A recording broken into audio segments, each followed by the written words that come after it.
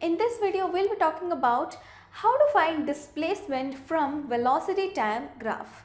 So here I have a velocity time graph of a body with a uniform motion, that is with a uniform velocity throughout, and this velocity time graph is parallel to the time axis, which shows that the body is moving with the same velocity throughout its motion. Now, let's say we want to find the displacement of this body at this point, that is the point B. The first step for that will be to drop a perpendicular from the point B to the time axis like this. Now let's say the point where the perpendicular touches the x-axis be the point C. Now we know that the velocity is given by the formula, that is displacement by time taken, and here we need to find the displacement. So we'll be figuring out what the displacement is from this formula. So this displacement will be equal to velocity multiplied by time taken. So if we want to find the displacement, we need to find what is the velocity and the time taken first of all. So at this point, that is at point B, we need to know what is the value of velocity with which the body was traveling and what is the time that the body has taken to reach to point B. Only then we can go ahead and find the displacement of the body at point B. So let us do that. So here we know that the velocity of the body is 30 meters per second throughout its journey. That is, this length gives us the velocity of the body, so which is found to be 30 meters per second from this velocity time graph. And even from the graph we can figure out what was the time taken by the body to reach point B. That is, the time taken is given by the length of OC here, which seems to be 5 seconds. So we have found the velocity at point B to be 30 meters per second and the time taken by the body to reach point B was found to be 5 seconds. Now we have both the values, that is the value of velocity as well as the time taken. So we can go ahead and find out what is the displacement of the body at point B.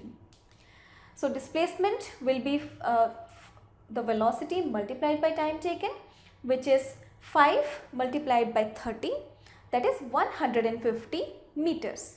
So the displacement of the body at point B was found to be 150 meters. Now how did we find the displacement of the body here? We multiplied the length BC by the length AB of this rectangular figure in the graph. So what we did is we multiplied AB with BC. Now AB into BC is nothing but the area of this rectangle, which is OABC. That is, the displacement is given by the area of the rectangle OABC. Now from here we can say that whenever we want to find the displacement of a body from a velocity time graph, we can calculate the area under the curve. That is what we have done here. So we have calculated the area under the graph AB, under which we need to find the displacement. So what we have done is, what we have found out is the displacement is given by the area under the graph, that is area under the VT graph for uniform motion. Okay. Now let us take the same graph here. I have taken the same graph. Now the thing is, we want to calculate the displacement of this body from 2 seconds to 6 seconds as per the question here. Now here we are not finding out the displacement of the body from 0 to some time instant, but we are finding somewhere in the middle, that is from 2 to 6 seconds. So for that, what we will do is, first of all, to mark the points from 2 to 6 seconds on the VT graph of the body, which is this, that is the point A and point B. So we need to do one thing, that is we need to find the displacement of the body from point A to point B. So our first step will be the same, that is to drop the perpendiculars from these 2 points A and B to the time axis like this. and these two perpendiculars from points A and B touch the x-axis at D and C respectively, let's say. Now the area of this rectangle, that is ABCD, gives us the value of displacement covered by the body from point A to point B.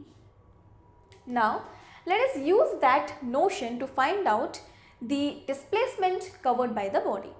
So the displacement is given by the area under the graph, that is area under AB, which is given by the area of the rectangle ABCD. And we know the formula for calculating the area of a rectangle, which is length into breadth, that is AB into BC. Now AB is exactly equal to DC since they are parallel sides of a rectangle which are supposed to be equal. So in place of AB we can write DC. So the formula becomes DC multiplied by BC. Now here DC is given by total OC minus OD. When we subtract OD from OC, we get the value of DC or the length of DC. Now OC, as we can see here, is 6 seconds and OD seems to be 2 seconds clearly from this graph. So DC will be equal to OC, that is 6, minus OD, which is 2. So DC equals 6 minus 2, which is 4 seconds. So DC equals 4 seconds. And velocity of the body at points A and B is clearly mentioned here in the graph, that is 30 meters per second, which is constant throughout the motion of the body. So the value of velocity is given by this length, that is BC, and this is found to be 30 meters per second. So with this information, we can find out what the displacement is or what the area under the graph is. So the area equals 6 minus 2 multiplied by 30, which is 4 multiplied by 30, and this equals 120 meters. So the displacement covered by the body from point A to point B is 120 meters. Now let's say we have a velocity time graph which is this. Now here the velocity of the body is not constant, or the body is not in uniform motion, but here the acceleration of the body is constant, that is the body is moving with a uniform acceleration. Now here let's say we want to find the displacement of the body from the initial point to point B, that is here. The first step here will be the same, that is to drop a perpendicular from point B to the x-axis or the time axis like this, and we'll name it as A, the point where this perpendicular touches the time axis. We'll name that point as A. Now even here the displacement will be given by the area under the graph the area under the graph OB, which is this particular area. Now here we will be drawing one perpendicular from point B to y-axis, and this will let us know what is the value of velocity at point B. Now we know that the displacement is the area under the graph, which is area under OB, that is this shaded region of this graph, that is the grey colored region in this graph.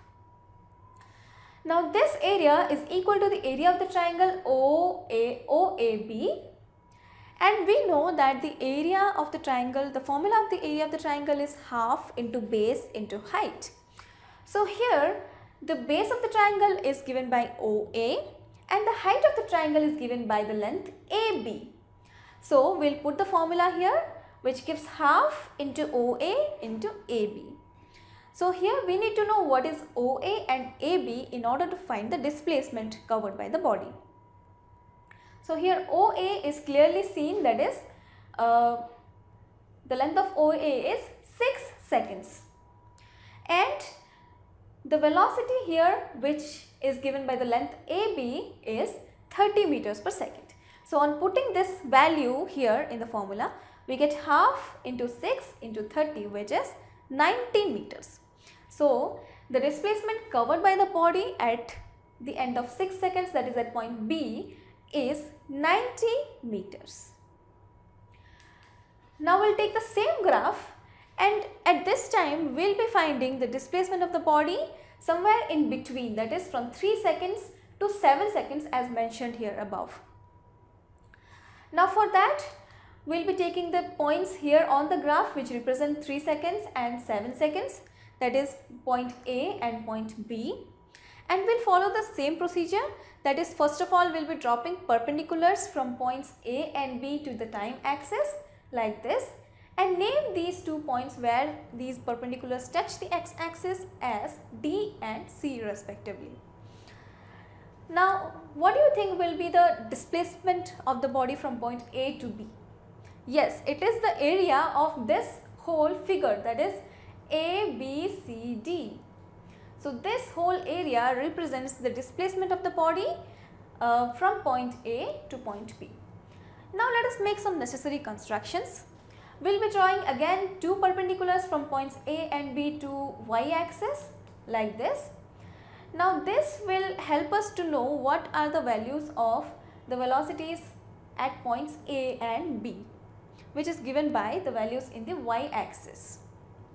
Now again let us extend this to join BC in the backward direction like this, and we'll name this point as E.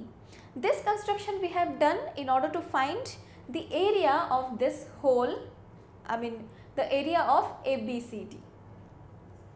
Now we'll go for the calculations.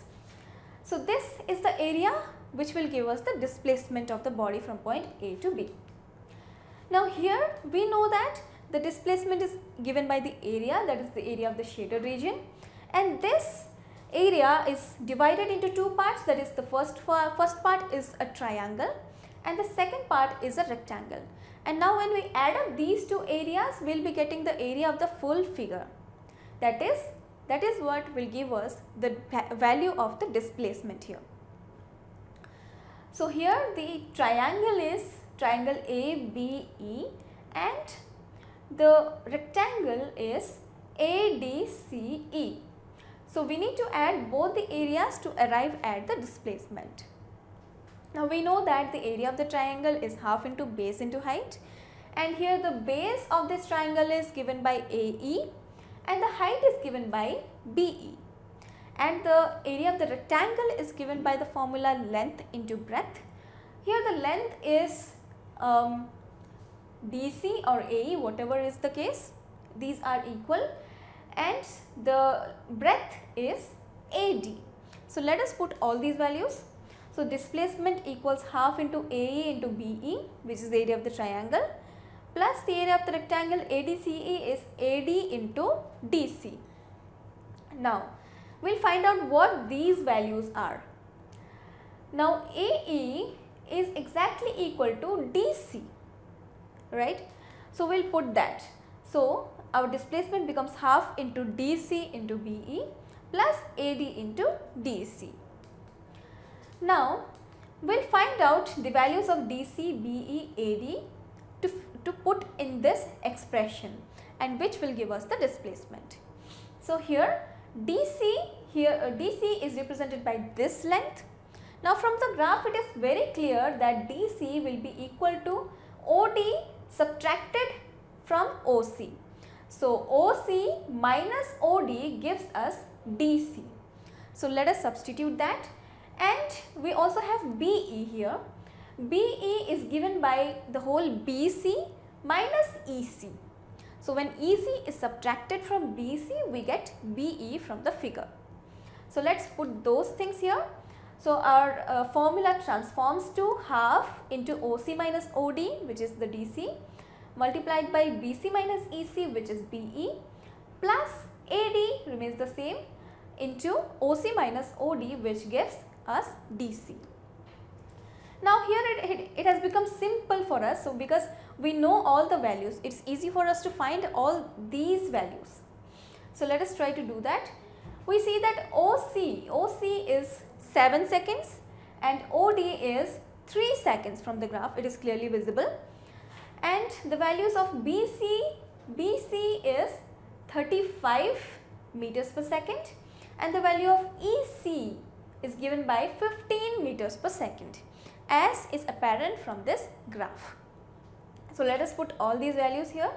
So our displacement will be equal to half multiplied by 7 minus 3 into 35 minus 15 plus 15 multiplied by 7 minus 3. So this yields half into 4 into 20 plus 15 into 4, which equals 40 plus 60, that is 100 meters. So our displacement here from A to B was found to be 100 meters. So this is how we find out the displacement from a velocity time graph, and I hope this video was fully understandable for you. Thanks for watching. TutorialsPoint.com. Simply easy learning.